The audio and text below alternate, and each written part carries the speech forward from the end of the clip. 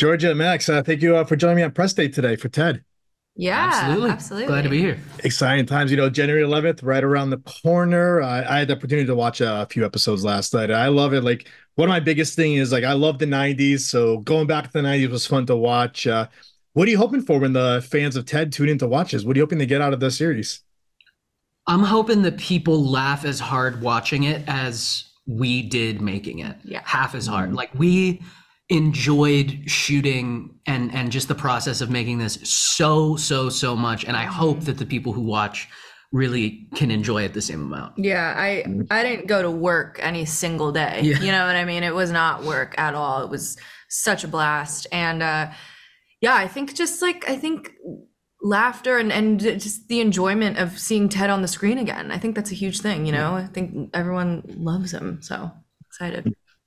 How was it connecting with these characters and bringing them to life between, John, of course, from the movies. Now you're playing the younger version of him, and of course, Giorgia as Blaire. How did you connect with these characters? It wasn't that tough for me because John and I are not dissimilar in that we can be stupid idiots who dig our heels in about stuff we're wrong about, like very clearly and factually. We tend to be wrong about different things, but generally the same amount and with the same level of stubbornness. Yeah. So that wasn't too tough. The accent was tougher than relating to him as a person.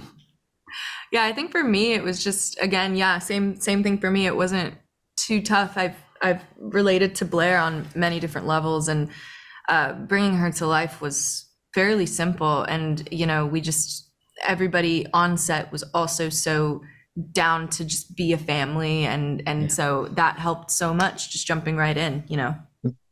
When you booked these roles, did you go watch the movies just to get an idea how you wanted to bring these characters to life in the 90s?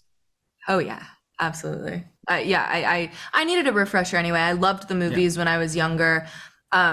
Taped it and then watched it kind of anyways because I was like, oh, that's one of those that needs a rewatch, and I just loved it, if not even more than I did when I was a kid, because you get the jokes a little more. That's true. But yeah, no, it was I think I did, but I didn't need to do too much research per se. I think Max probably had to do a little bit more of the research side because he's playing young John. Yeah, definitely a fair amount of research. Just watched Ted and Ted 2 over and over and over again. Watched quite a few other things to get examples of good Boston accents and really let that permeate and percolate. Yeah. Did you, speaking of Seth now, like, how did you collaborate with Seth? Any pointers to playing these characters? And I'm sure you guys were laughing throughout the set working with them. Absolutely. Yeah.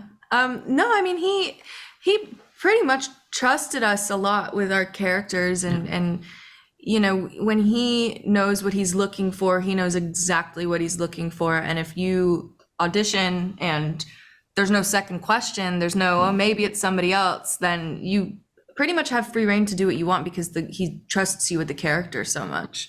I don't know. Yeah. There was a lot of collaboration too, though. There's a lot of questions of how far do you take it? How much do I argue in this scene? And so he was very open about that, though. Yeah, the collaboration was very much like he was down to answer a question or help you flesh out anything on the fly at any time, for sure. Yeah.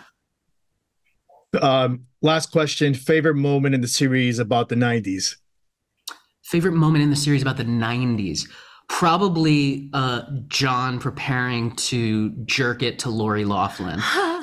John sitting in front of the TV just getting so worked up about an episode of Full House is pretty crazily 90s. Yeah. Oh man, I really liked the corny prom. The prom was very 90s. And that was fun to watch just come to life. So I think that might have been my favorite. Amazing. January 11th, Ted, I want to thank you both for giving me a few minutes today on Press Day. Thank you. Thank you. Thank you so much. Thank you.